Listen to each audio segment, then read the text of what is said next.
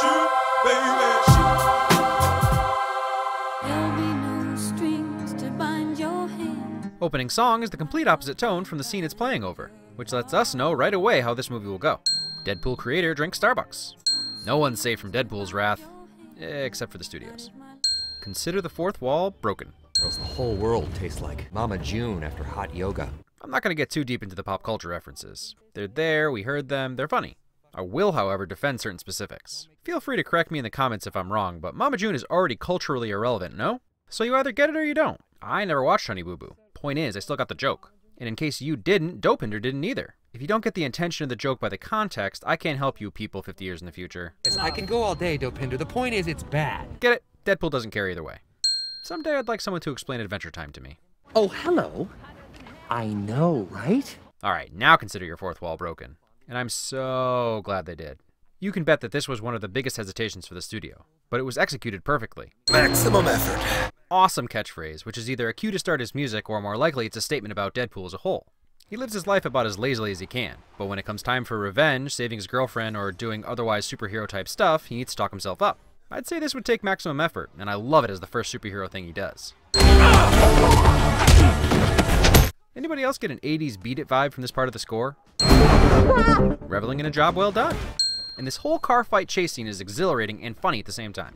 Which benefits the matching unitards? The house that blows up every few years? Meta jokes from non-Deadpool character. Remind me never to do 2 R-rated movies in a row again. Especially when 90% of the jokes in one of them contains things I need to censor. Bad Deadpool. 7. Good Deadpool. Bouncing back. Someone's not counting. And here I thought Archer was the only guy with that skill. Brutal. And there's your hard R everyone's going to be poaching for the next few years. Let's just talk about the care that went into this character. The way the mask had to be built stopped Reynolds' facial movements from really coming through. So scenes where Deadpool had to emote facially, they shot it twice. Once with the mask on and once with the mask off. And the final product is astounding. Deadpool has to be one of the most fun comic book characters we've ever seen. He's willing to self-deprecate and he really just enjoys life. I don't have a cat. Then whose kitty litter did I just get in? Anywho.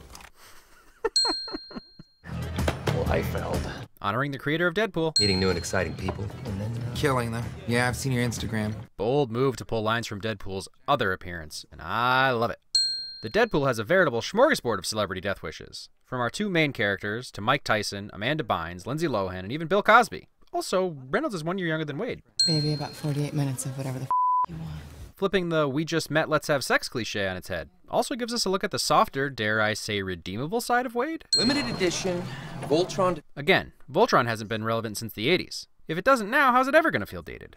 A year-long canoodling montage is the fastest way to celebrate the holidays. Oh, Star Wars jokes. Empire.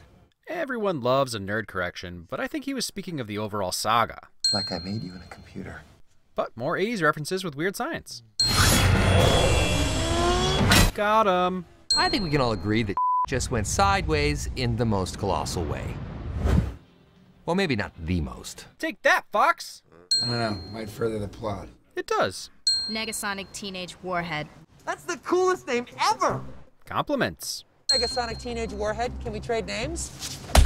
Can we go? They really got Deadpool's crazy detachment perfect. I love how he continues the conversation while still messing with Ajax. Oh, the dinosaurs feared the T-Rex. McAvoy or Stewart? These timelines are so confusing. He's not wrong. When Colossus and Negasonic were leaving the school, I found myself wondering where we were in the timeline and why Xavier's school wasn't teeming with people like it is at the end of Days of Future Past. And please don't make the super suit green. Or animated. Take that, DC! So is Marrow the gratuitous cameo? Torture montage is the fastest way to becoming Deadpool. Well, sew your pretty mouth shut. Oh, I wouldn't do that if I were you. Fire extinguisher fight. Bet you can't say you've seen one of those before. Brutal! Really throwing the last nail in the coffin on why Deadpool hears voices and talks to imaginary friends. Tortured, montage style, left in a state of just enough oxygen to stay alive for a weekend, and now he's trapped with a piece of rebar through his chest to burn to death. Only, he can't die. You like what you see? No. Honesty. You look like an avocado. Had sex with an older, more disgusting avocado. Yeah. Not gently, like it was hate. there was something wrong with the relationship. Over-explaining avocado coupling. Captain Deadpool. Sounds like a franchise. Correct. A Killing Goons montage is the fastest way to finding Francis. Man, is this really the third montage? Holy crap. I somehow missed that the first few times through. He jumps on his sword and splits that guy in half. I take all my other brutals back. Brutal. Fourth wall break inside a fourth wall break. That's like 16 walls. Math lessons. Creepiest baby hand on an adult is somehow a win. I refuse to explain it. Obligatory R-rated movie strip club scene does something a little different by throwing Stan Lee in there. A collecting guns montage, you get the point. I'd go with you, but I don't want to. Wow, that's like real honesty. But I got such a good heart that Hey, where's your duffel bag? What makes this even more epic is that the reason Wade ends up leaving the ammo bag in the cab is because of budget cuts, which directly led to the sword massacre we were given instead. Go get her, Tiger.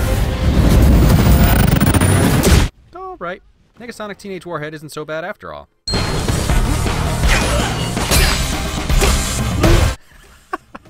Yep. So the guy who did the mocap for Colossus, one of 5 actors it took to bring Colossus to life, was a 6'9" big dude. And even if I was almost 7 feet tall like him, I still wouldn't want to mess with Gina Carano. Bob? Hydra Bob?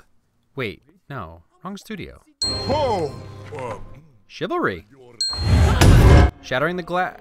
Steel ceiling. Teamwork. When I'm finished, parts will have to grow back here. Good one. Yep, that was a good one. To be fair, he'd been working that burnout for quite a while. Hey, can't. Not if there's nothing left of him to heal. I praised Man of Steel for showcasing 2 unbreakable aliens kicking the snot out of each other. And now I'm going to give Deadpool those same props for giving us an unkillable dude versus numb dude. And it's super fun. Every blow doesn't need to be parried because number 1, it's R, and number 2, they can't die.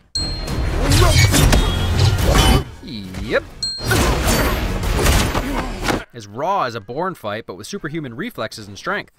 And throw another brutal on the Barbie. Good enough reason as any to believe in love. As priceless and hilarious as this scene is, it's also totally believable and pertinent. If someone who couldn't die had been stabbed in the brain, he'd probably have a few auditory and visual hallucinations.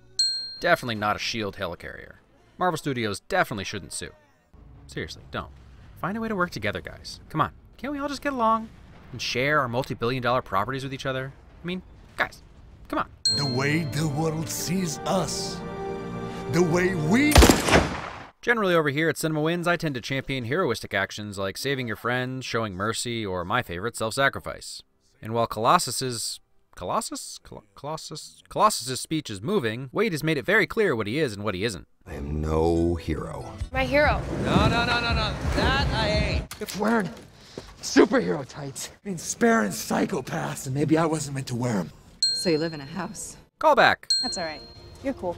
More compliments. Love. Wham.